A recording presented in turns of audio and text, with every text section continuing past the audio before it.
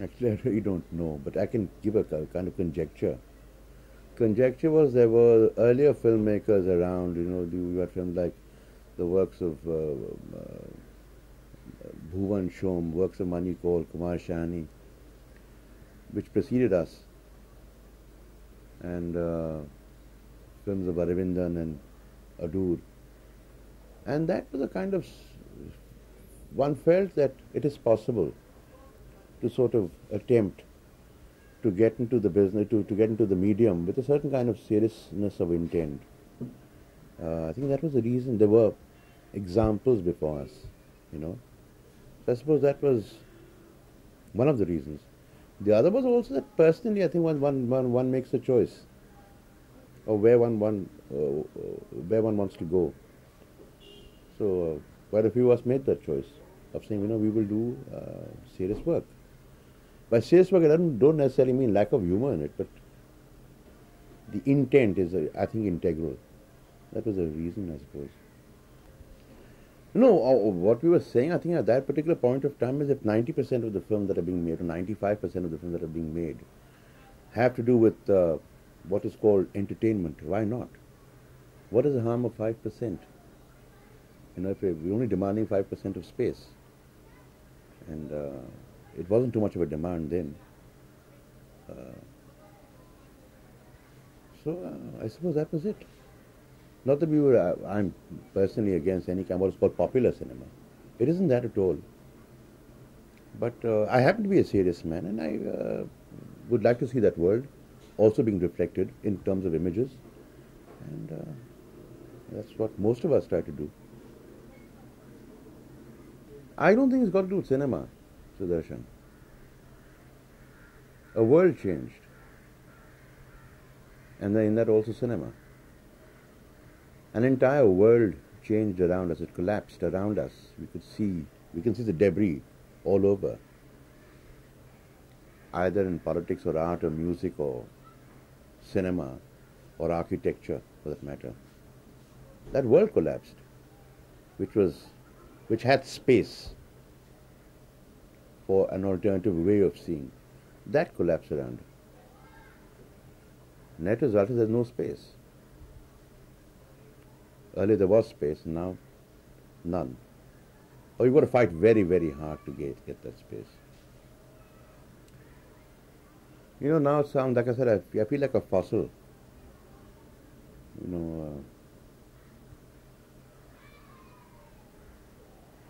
I don't know whether the state is responsible for it, but I think an environment is extremely conducive for it.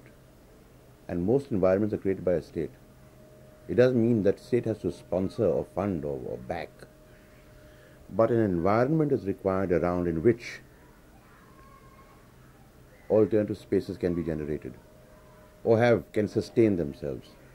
That has collapsed around us. So in that sense, yes, the state is responsible. One can't really put the blame only on individuals who perhaps have shifted gear into another direction, but it's important to understand a mahal, an environment, a vision.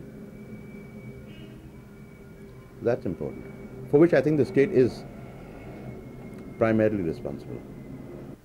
I don't think so. I don't think so. What is important is that one has to understand that the NFDC as an organization, it has a constitution, it had a vision and a raison d'etre. But the people to implement that raison d'etre, that's crucial. No matter what policies you have, whether it's the Constitution of India or the raison d'etre of the NFDC, the implementation, you might have an extremely broad vision, but it has to be backed up by the will and the foresight and the vision of people to back it up and stand by those principles. When that doesn't happen, all visions collapse. All visions. And this has nothing to do with NFDC. I'm talking about any kind of vision. It's the nature of implementation. Warning. And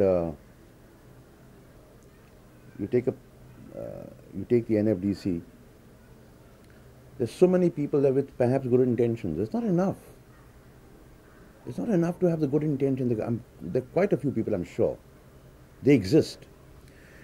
But to stand by it, to believe in it,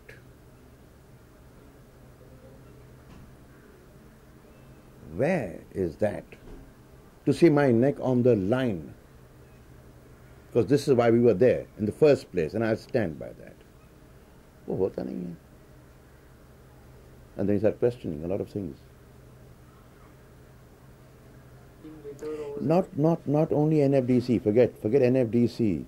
It's an India that one saw emerging, moving in a certain direction with our problems, with our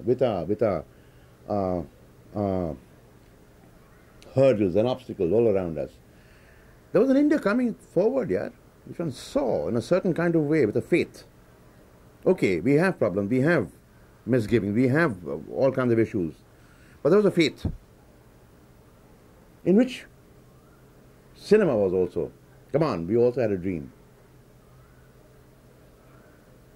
That was it.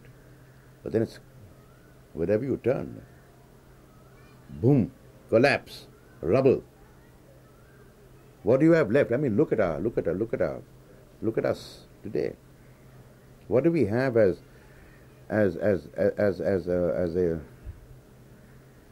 examples of vision, examples of faith?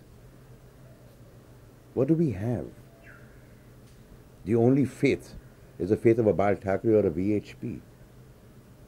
That's faith. That's real faith. Do I subscribe to that faith? That's also another kind of faith. What do you do? Chandraswami, Dawood Ibrahim, that's all faith. Arun Gowli. क्या करेंगे आप? क्या what will you do? Truth is, this is the writing on the wall, this is the writing on the wall, and in that also cinema.